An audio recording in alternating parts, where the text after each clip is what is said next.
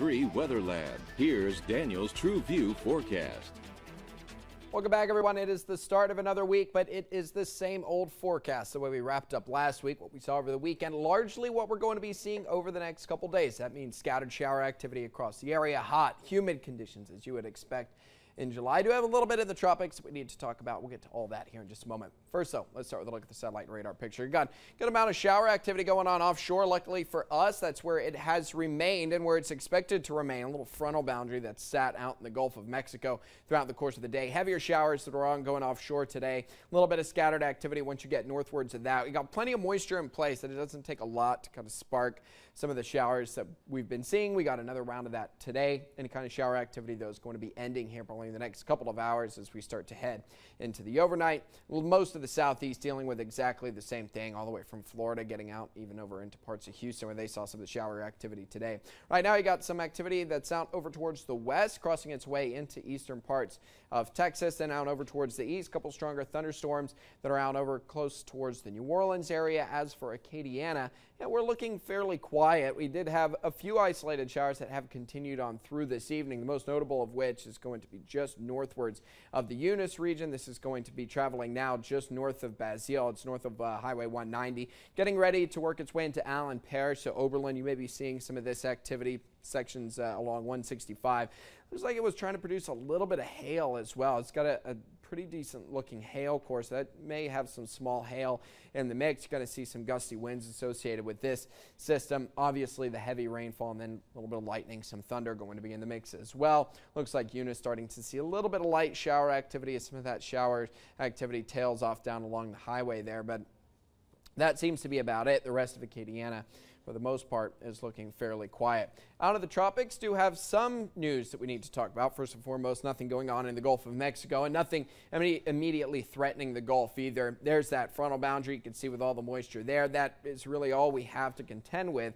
And then you look out over towards the Atlantic, a couple different systems. You've got one that may develop, and that will probably largely depend on what Tropical Storm Dawn does. This, believe it or not, is Tropical Storm Dawn. You're seeing a flare-up right now on just the eastern side of what I guess would be the low. They had the hurricane hunters down there earlier on today, and really not very impressive as some of that satellite data starts to catch up. But again, you do have a flare-up of activity that's right around the low, likely why they went ahead and put a warning on it. But as you can see, the track's not going to be very impressive.